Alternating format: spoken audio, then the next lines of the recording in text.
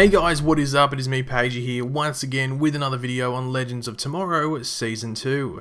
And this is going to be my review for episode 14, otherwise entitled Moonshot. Now obviously before going ahead there will be spoilers within this review, so if you have not watched the episode yet, please stop the video, go watch it, then come back to this video later on because as I said, there will be spoilers within this review. So this episode was basically set up at the end of last episode when we saw Reverse Flash or Earbud Thorn posing as a doctor within NASA to get DNA from an astronaut so he could do that thing that he did like at the earlier part of this season with Martin Stein, and as we saw in the Flash season 1 with the real Harrison Wells to make himself look like that astronaut.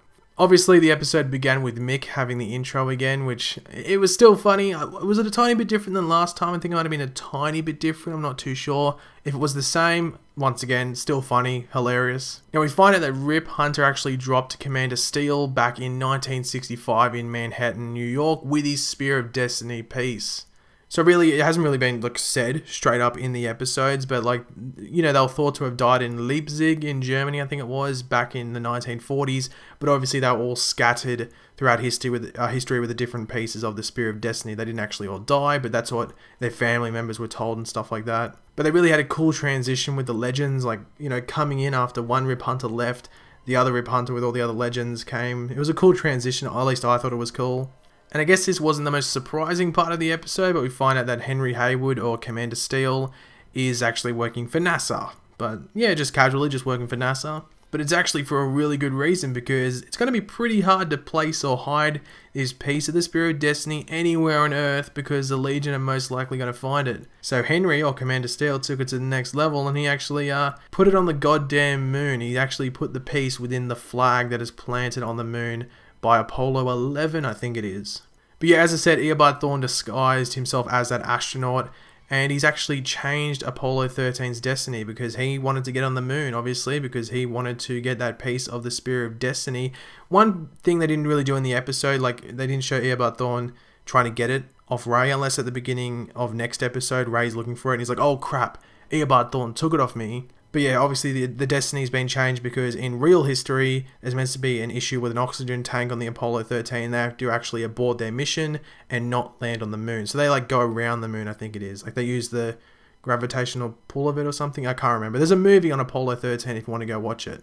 But one of the most silly parts of the episode, but it was still a fun scene to watch, was Ray Palmer versus Earbud Thorn in space, like zero gravity. It was a space fight. So Reverse Flash couldn't use his speed in the zero gravity, so it was just like a normal fight. It was very, very silly, but still pretty funny to watch. But speaking of funny things to happen, the funniest part, which actually made me, I was laughing out loud, like really hard, because I wasn't expecting it at all. Like I wasn't crying, but like my eyes were starting to water up because I was actually laughing pretty hard. And that was when Martin Stein started singing in Mission Control to like distract them, and then Mick, or Heatwave, joins in. I was not expecting it, so I was laughing so hard. I found it so funny. And even like at the end of the episode, in the end credits, which I don't think they've ever done on Legends, they actually showed more of that singing part, which was just hilarious. Now, one thing that was sort of highlighted in the synopsis for this episode was that Rip and Sarah would be sort of struggling over figuring out who is captain, so they have that verbal fight. A lot of tension between them in this episode, but it sort of comes to a head at the end of the episode, where it's basically said, yeah, Sarah's the captain just because she's been captaining the Legends throughout this whole deal with the Legion of Doom. So she really knows what she's doing, and you can even tell like Rip's using like older methods when he wants to do stuff, and Sarah's really having this like new way of thinking, which it might seem a bit risky, but it gets things done, while Rip tries to play it a bit too safe most of the time. I thought it was cool when Ray got to walk on the moon. It must have been a dream come true to him. But another funny part was that vlog that Ray was doing, and like Earbud Thorn was in the background just going like, what are you doing? I found that hilarious. It was just, yeah, it was just really funny. Even when Ray was going, oh, scientist, time traveler, and most recently, astronaut, I just found it really funny. But I wasn't expecting them working together to get off the moon. Like, you could tell Earbud had some other motives, but they really needed to work together. Because one thing that really isn't like brought up too often, even on The Flash when he was there, he's a scientist from the future. Like, he's really smart. He knows what he's doing. It's really not brought up that often, which I'm very surprised with. Like, he is called Professor Zoom. Other than the Reverse Flash, he is Professor Zoom. So at least they brought that up and actually, you know, integrated it into the story, which I thought was really great. But one thing I wasn't really expecting me to like hit me in the feels was when Henry, or Commander Steel, sacrificed himself to save the Legends. I wasn't expecting to like feel that so much, and yeah, it was pretty emotional, especially for Nate, because Nate's been a big part of this season, but he really hasn't had too much emotional stuff to deal with, and this was one big thing. And Henry could sacrifice himself and nothing really changes because he was from the past in the future. It's not like they're really changing anything, unless he did stuff with NASA, but it might not have been too much changed. But they might reveal some stuff in later episodes, I don't know if they will. But yeah, it was a tough thing to do. And then we had Nate at the end when he actually got to meet his father when he was younger. So, because Henry had set up for his son Hank to come to the Apollo 13 mission control, like he'd rigged a contest so he could come so he could meet his son without officially saying, "Hi, I'm your dad."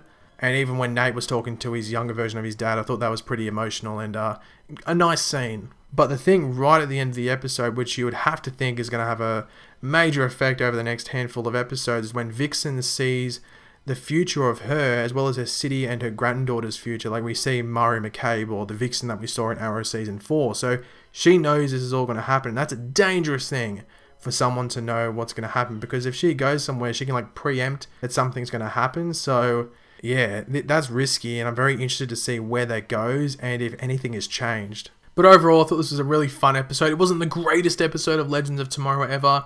It was just a fun episode where, they get another piece of the Spear of Destiny, but I am very interested to see if Eobard Thawne took it at the end of that episode when he was running away. Black Flash was coming for him, so that might have made him think, no, get out of here straight away, forget about that piece, we can get it later. Or if he did, sneak it out when he was running away. So hopefully that gets explained at the beginning of next episode, if that's an actual thing. But if not, I'm assuming they'll try to get that last piece, or this piece from the moon, might I say, in another episode, hopefully the next one. But thanks for watching, guys. If you did enjoy the video, be sure to leave a like on it. Let me know in the comments section down below what was your favourite part of the episode. Do you think that Eobard Thawne got that piece of the Spear of Destiny from Ray before he left, or was he just bolting it as fast as he could because Black Flash was on his way? Yeah, just leave all those opinions in the comments section down below. And of course, if you are new to the channel, make sure to subscribe. I'll catch you later, guys, and goodbye.